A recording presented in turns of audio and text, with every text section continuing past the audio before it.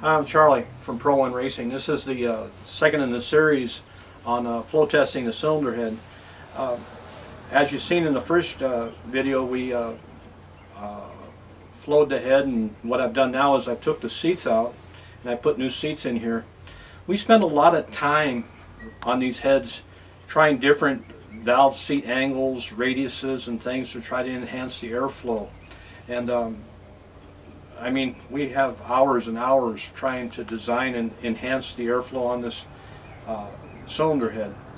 We're going to go next door here into where the flow bench is at, and I want to show you what results we achieved by changing these valve seats. Okay, we've had the head on the flow bench here, and I just wanted to show you that I've been trying to get across to you guys is the valve job is the most important thing here, and then if we take and change the seats, you can see the different, how we've enhanced the airflow here. We've tried some different seat angles, and this, like I said, all we've done is change the seat and did a little bit of pocket porting. We've got it was at about 230. We pulled it up to about 245 on the intake. On the exhaust, it's kind of strange here. It's a little weak at the first lift up out to the 300 lift, and then we're starting to enhance the airflow up here on the top.